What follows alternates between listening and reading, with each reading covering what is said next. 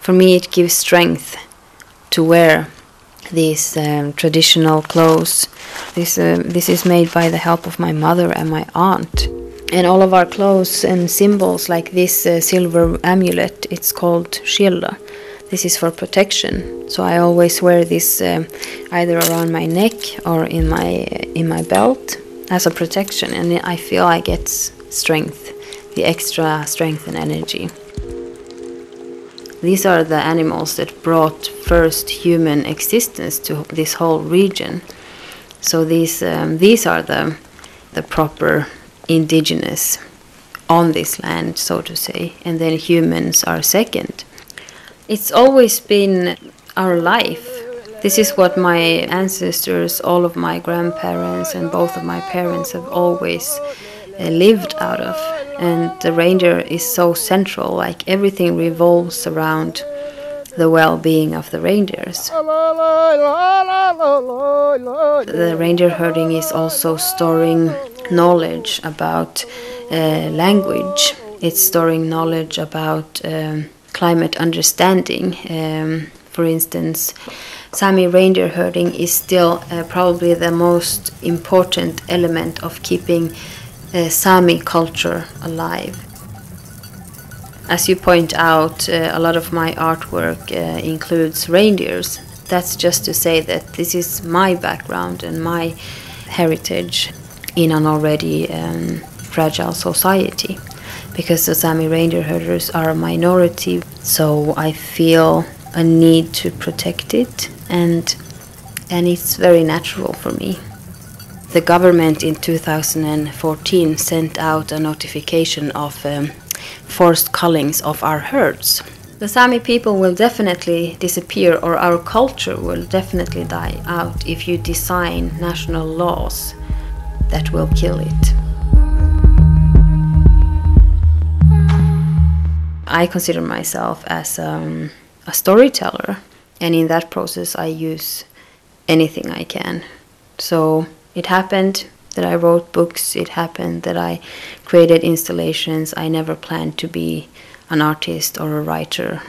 I just feel that something needs to be addressed, and I'm sort of a medium.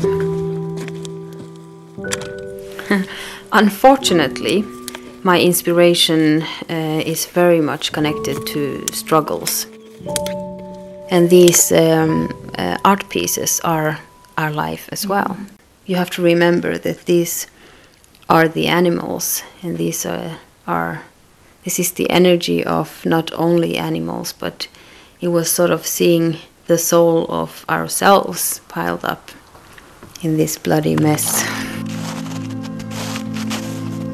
I feel so many things, and I'm asking myself, where did I find the strength? How can I stand outside of courthouses, outside of the Norwegian parliament, talk to the world with 400 reindeer heads shot in the head? It's just pakko, as we say in Sami. It's the fact that you have to. There is no other choice. Either we lay down, sell our herd, do as the government says, but what do we have left? What do we do? This is not an option. So during the project and the trials, my energy comes from anger, from need, from rage, because we're standing there and I know my brother is sitting in trial, protecting my rights, along with his rights and my family's rights and the rights of our community. I do this to protect him, to help our community, and to get a light in this darkness. Asking for strength, help and guidance from ancestors, from spirits, from the land, from everywhere. My grandmother has always been very important for me. So for me it's so important to know that even though they are past, they are still here with us. And I feel I am never alone, as long as I ask them for help and strength.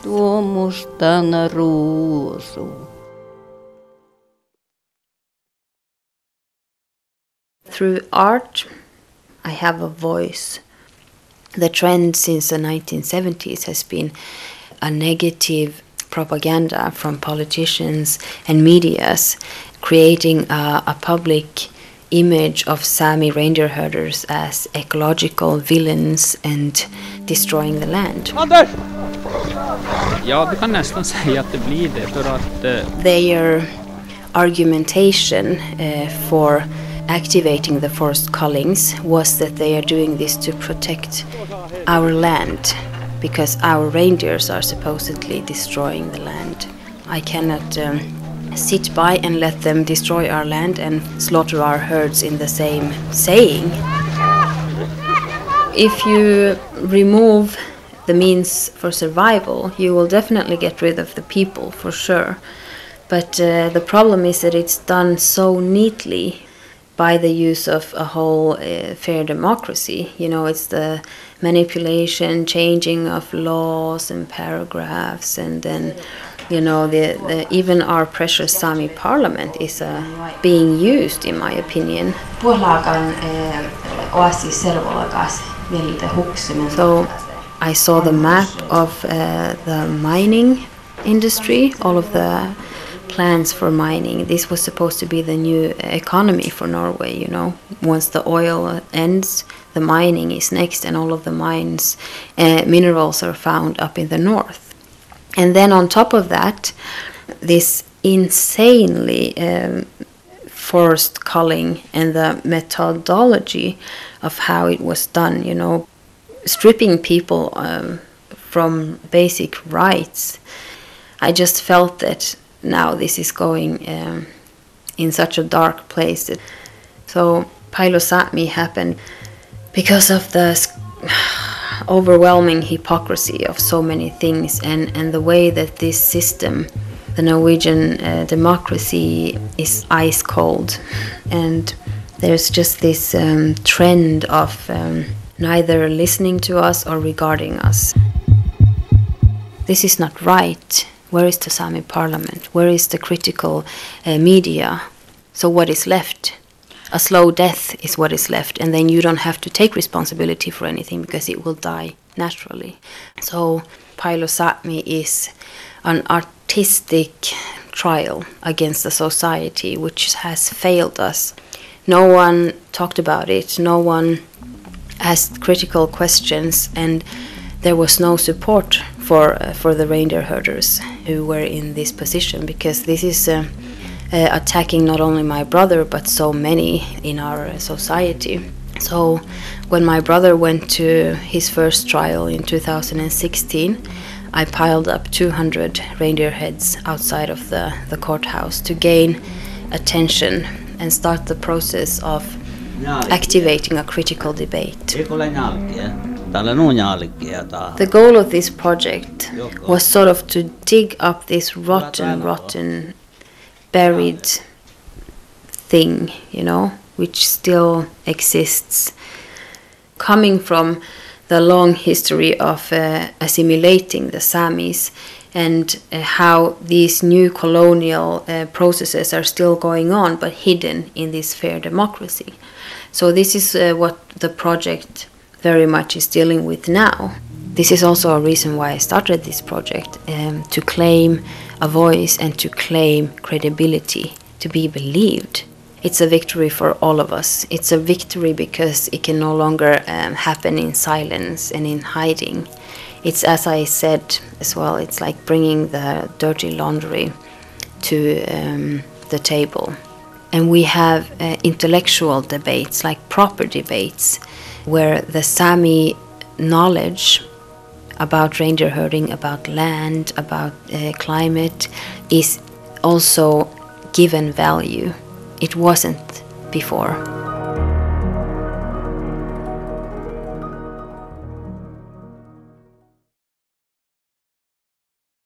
Pailo Sápmi is the title of my artwork. It is this pile of 200 reindeer heads, which is a reference to the story of the buffalo massacres, where the colonialists piled up millions of bison heads. The history of Regina, where it actually was a colonial strategy to massacre the buffaloes, to remove the indigenous population from the territory and get control over the indigenous population. And the indigenous people still refer to the area as pile of bones, because that's what it became remembered for. It's a remain from the colonial period, you know, when they were assimilating the Samis brutally. So it's still not history, and I suppose that's very much what my artwork is about, you know. Another piece that I'm working on now, it's a project where I'm using the remains of the heads, because these heads are also critique on how Western system, it's not sustainable in regards to the climate and the area where we're living, and compared to indigenous philosophy and thinking. We would never be allowed to throw away the entire head of an animal, you know, especially regarding that this is a cold climate where things grow very slowly, and there are a few animals that are really, you know, adapted to survive in this region. And then having this kind of relationship to your resources is quite sad. And for me now, trying to take care of the remains of the head, so I'm creating new art pieces from the jaws of the reindeer heads, and I don't consider them junk still. So I'm making this color that you saw. This is also a close reference to the history of the pile of bones, who then shipped them to Europe and made this super exclusive buffalo bone china that then was sold as a elite product to rich Europeans. So I made this huge neck piece for Documenta that I called the Pailosami Power Necklace. I started going to Karesuando on the Swedish side, buying, I think, 700 meters of lasso. And I came home and I felt it was so poor, and it had no soul, nor energy, no history. So I ended up traveling around in the reindeer herding community and trading. When people had destroyed old lassos, if they had broken in any way, then I would trade. So that way these materials become personal stories of these people, because the lasso is such important, it's one of the key tools, but it's so needed in an everyday life in Arctic wilderness. So you use a lasso for anything, basically, for capture, for rescuing. You can even use it for killing, you know, it's such an essential thing. You will almost never see a reindeer herder live anywhere without his lasso and his dog. So this piece for me, yes, you can see this rope, but also these are life stories, and they have all belonged to a person who has been living in this nature, in a symbiosis with animals, climate, and every day, you know, trying to manage. So seeing these ropes hanging here is also a sign of a living culture, and it's very important to connect our history, our stories, and our presence, and our voices.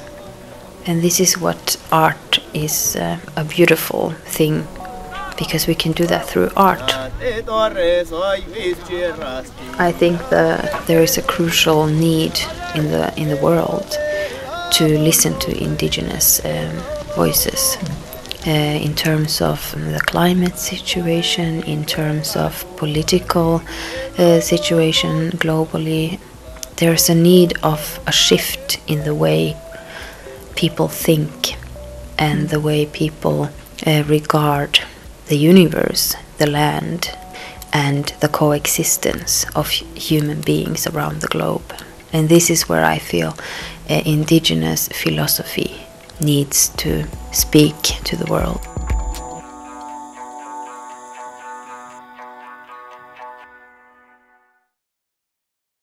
I haven't been the one who's up front there on the barricades, but I feel that there are so many others who have that role, that my role is to try to find ways how to promote Sami people's human rights.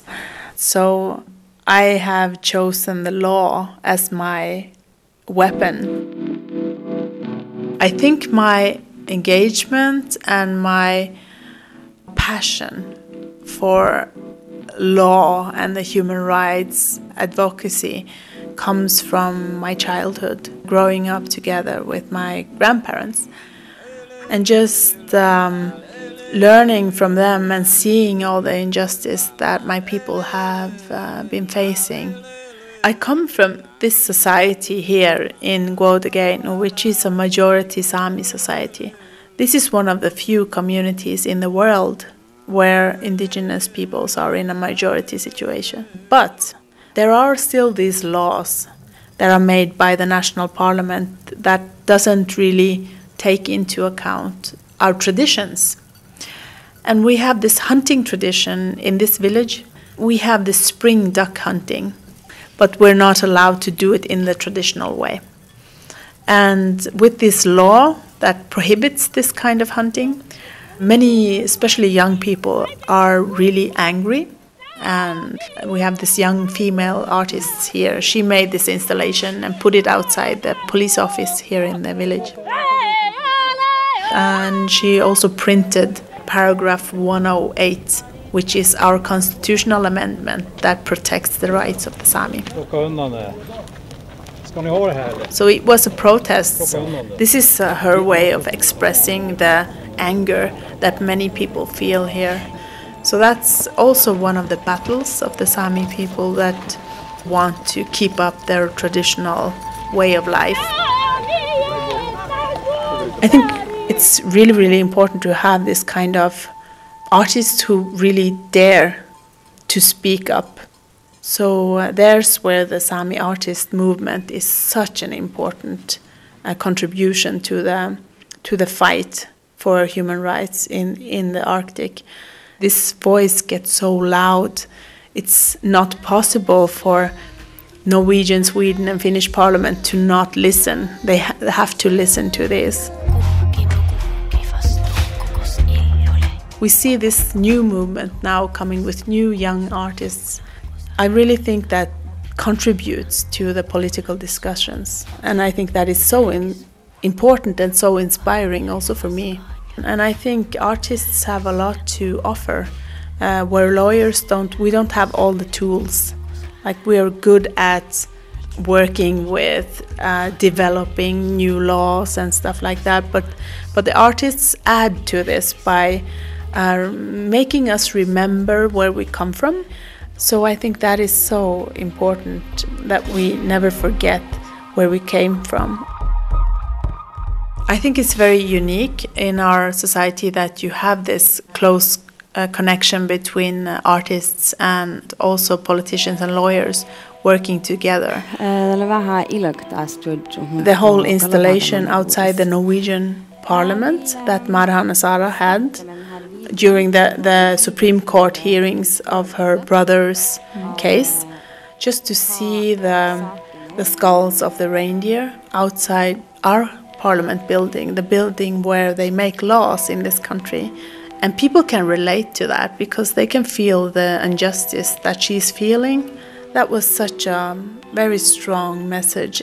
So I think that the Samis will survive as a people as long as we have this creative powers and we also have the strong political movement.